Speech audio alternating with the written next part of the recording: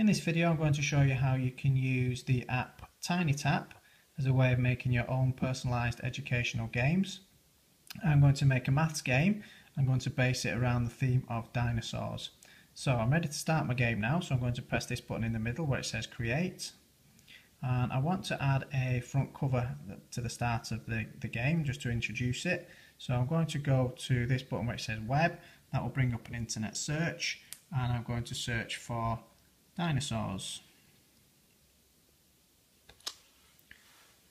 Find a picture to use. I think we'll use that one.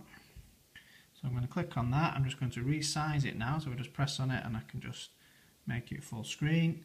And I'm going to add a title to that as well actually, so I'm just going to press that button there to bring up the tools again. I'm going to press the T and I'm just going to type in the title of the game.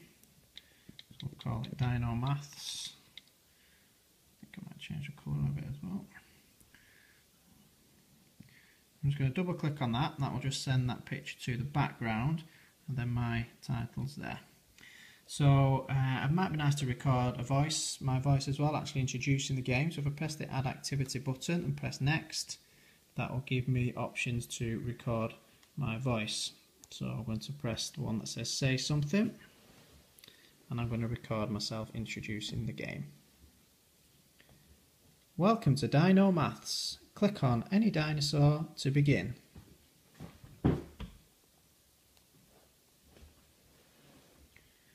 Okay, so I'm happy with that. Press the done button. So there's my first page ready. So now I'm ready to start the actual game now. So I'm going to press the next button which says add photo. And I'm going to press the little camera button again. This time I'm not going to go to the website to find lots of different individual pictures of dinosaurs. I've already done that and I've got them saved in my camera roll. So I'm going to click on the one that says albums instead, and that will bring up the photos from my camera roll. So if I just scroll up, I've got some here. So I think maybe the first question might be to do with which dinosaur is the widest. So we'll choose the pterodactyl, and then we'll have the Brachiosaurus, is it? Okay, so again we can just position them where we want them to be. Obviously we want the answer to be pterodactyl, so we'll just emphasise the fact that that is quite a bit wider. Okay, so I'm happy with that now, so I'll go back to add activity. Remember, every time you press that, that then gives you the option to record something. So this time I'm going to record myself asking a question. Which dinosaur is the widest?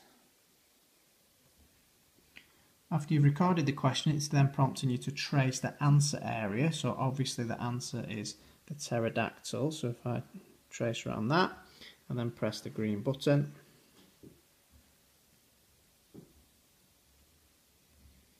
and then I've got the option to record an answer as well. So that could be me perhaps saying well done.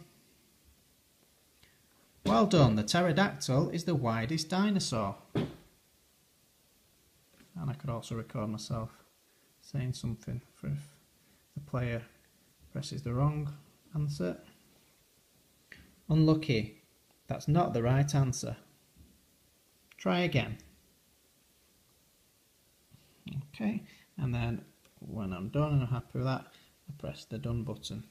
You can add some more questions, but for this particular game I just want one question per page. So I'm not going to add another question now, I'm just going to press done, say that I'm happy with that page. So I'm now ready to start a new page, so I'll go to add photo again, and same again, press the camera button, go to my albums again, and I think perhaps for the next page we can have a question on which one is the biggest. So we'll choose that one and that one. And again, I'm just going to resize them a little bit just to emphasize it. There we go.